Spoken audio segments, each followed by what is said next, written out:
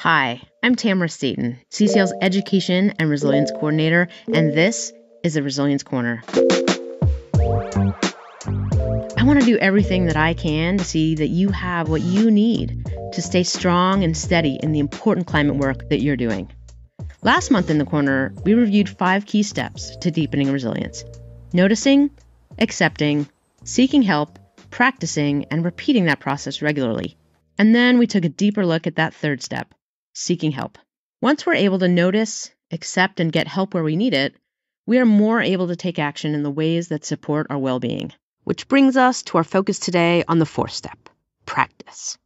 A number of years ago, I felt really burned out, and it was clear that I needed a break from some of my climate advocacy. I was struggling with if and how to step away, though.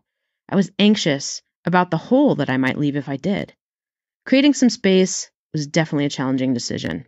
But creating this space ultimately helped me find the energy that propelled deeper climate work that is more personally fulfilling for me.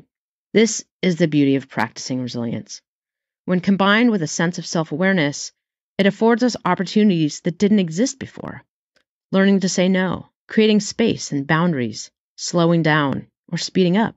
Practice is similar to action, which we often talk about as being the antidote to despair. But unlike action, practice conveys a sense of regularity.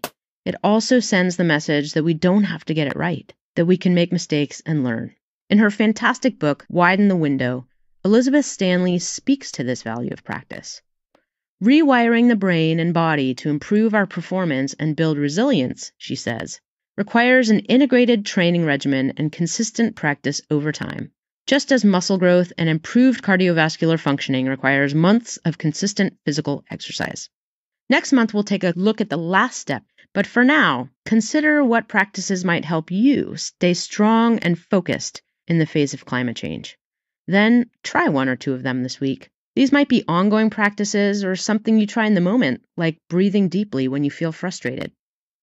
Maybe you spend more time in nature or make time to read a book that you love. Maybe you set up a recurring lunch date with a friend or coworker.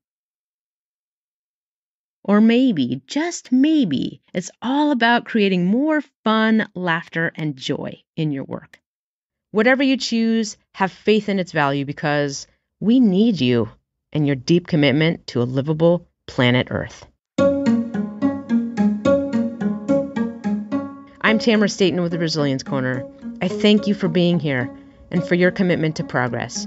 To learn more about tools, trainings, and resources for deepening resilience, check out our Resilience Hub at cclusa.org/resilience.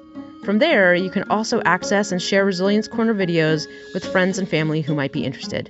And until next month, remember this: you are strong, you are resilient, and you've got what it takes to make good things happen.